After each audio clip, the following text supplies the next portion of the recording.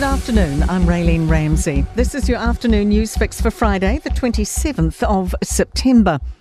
Cancelling Kiwi Rail's Cook Strait Ferries project has cost the state-owned transport operator nearly $500 million so far.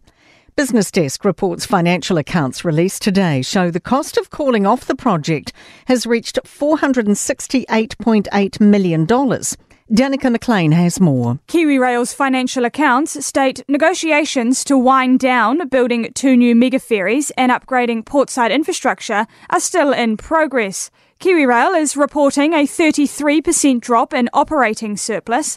Its Inter-Islander revenue is up 5% and revenue for Great Journeys up 41%. A homicide investigation's been launched at Auckland's Mount Eden Corrections Facility. A prisoner was found dead with numerous injuries in his double-bunk cell about 10 this morning. Thomas Rice reports. Men's Prisons Deputy Commissioner David Patterson says a second inmate who was residing in the cell has been secured in a single cell during investigations. Police say the death's being treated as suspicious and they are speaking with a man. They will work alongside corrections. The Regional Development Minister says a proposal to close a Timaru meatworks is a wake-up call. Workers were told hundreds of jobs are on the line at Alliance Group Smithfield Freezing Works today.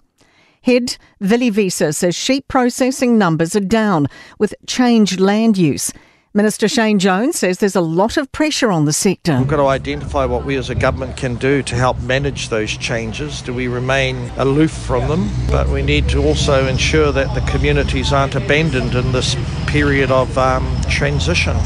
To the US, where people have died and parts of Florida are underwater as Category 4 Hurricane Helene makes landfall with winds topping 220 kilometres an hour.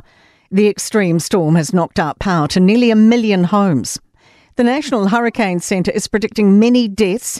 Florida Governor Ron DeSantis says at least one person has already died. Car driving on I-4 near Ybor City in Tampa was hit when a sign fell onto the highway. 2 people have reportedly died in neighbouring Georgia, where a tornado struck a mobile home. Consumer confidence is at its highest since January 2022. The latest ANZ survey shows it rose 3 points in September to 95.1, the third month of improvement. Chief economist Sharon Zollner says it's driven by future expectations rather than views of the here and now. She says a net 25% of people expect to be better off this time next year. The future index is actually at 105, whereas current conditions is at less than 80. So there's a very, very clear split. In sport, Kiwi driver Liam Lawson is pumping the brakes on his chances first up on his full-time return to Formula One after he was promoted by his Racing Bulls team in place of Aussie Daniel Ricciardo. All Black skipper Scott Barrett's promising a strong finish in the second Bledisloe Cup test against the Wallabies in Wellington, with a focus on the last quarter in particular. And illness has disrupted the New Zealand Breakers basketball camp ahead of Game 2 of the NBL season on Sunday at home to the Southeast Melbourne Phoenix. I'm Raylene Ramsey. That's your latest news fix. We'll be back with the next update tomorrow morning from the Newstalk ZB newsroom.